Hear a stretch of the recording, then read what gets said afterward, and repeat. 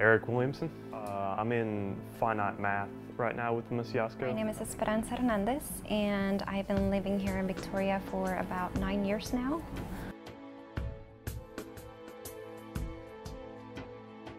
Well, it started off pretty rough. I mean, I kind of went in there just expecting to, just do my work in the class and just kind of go, to class, I'd be fine and everything.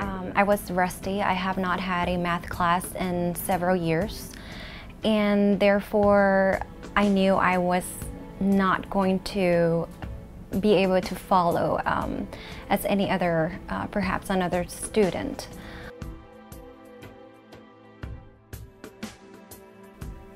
The first test came, and then I really did bad on it. It failed it pretty bad, so that's when I knew that I had to turn things around, and I wasn't just going to drop the class or anything like that. And just started going to her office hours a lot, and that's what really helped out. The first classes started, and it was hard for me to follow. Taking notes and keeping up with the instructor, it was hard for me. I found that within the first or second class I attended. Whenever I knew I needed to get help, it was after the first exam. I have thought I have done the right things to prepare. I went over my notes. I went to the tutoring center even to do my homework assignments.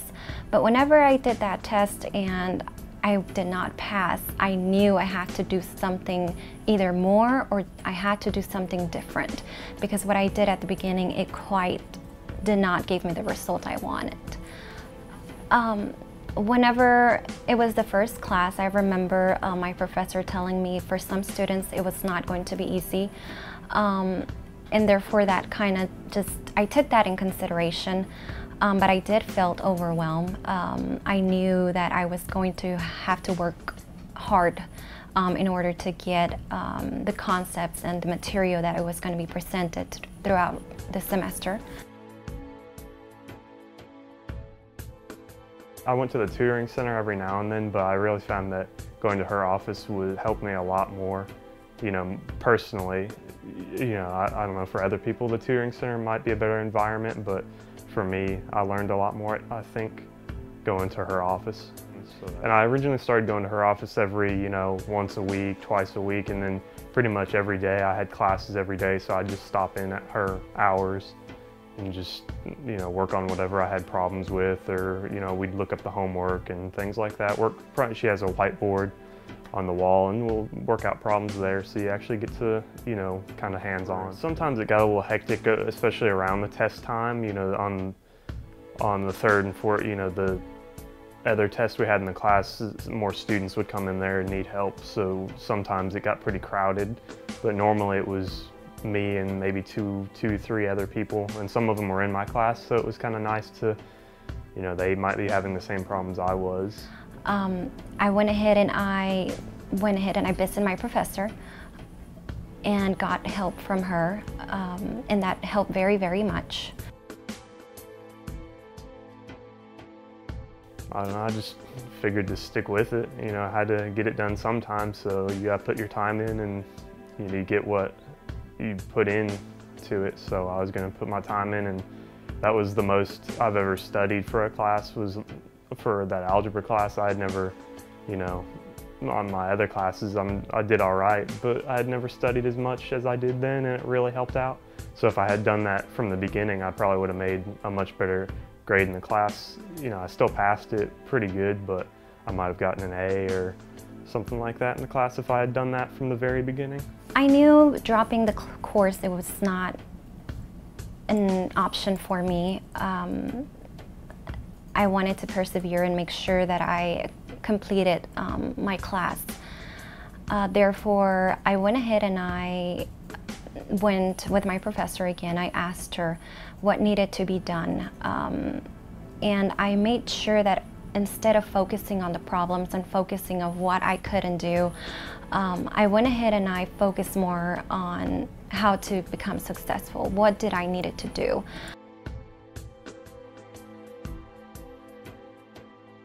For the finite math this semester I'm going to, I've already been to our office the first day. I went there and talked to her about it and everything, and just we didn't have much to discuss because we were kind of, but I was ready to anything that I needed help on. I went ahead and started going to the tutoring center again. One of the things my professor told me, don't just go over your notes like any other class. In history, you just go over your notes and you're good. But in math, you have to show your work. So it's not the same thing, okay, following the problem, I get it. But whenever it comes to the test or to the homework, it's not gonna be the same scenario. So you have to make sure that you have to recreate the problem again without looking at your notes. And that's when I'm like, okay, that's what I messed up in the first time. I went over my notes, I felt confident I got it. But whenever I was presented with a whole complete problem, I went blank, and that was no help for me. With my other classes, I've learned when their office hours are and been to see them and things like that. I don't really have as much trouble in those. The math is what really has been tough for me in college, so that's what I needed the most help on. The other classes I do pretty well in, but I have been to see them when I'm struggling on a certain topic in like a science class or something like that, and I'll go and see my professor. But it's the math that I really needed a lot of help on. And Miss Yosko I hear a lot of her students saying, that she seems intimidating and stuff, and I was kind of that way at first. She kind of, I didn't want to go in there. I kind of felt like I was kind of stupid, asking stupid questions and stuff, but after a little while, the way she helps you, it really, the environment is nice, and it really helps, with my confidence in the class and everything.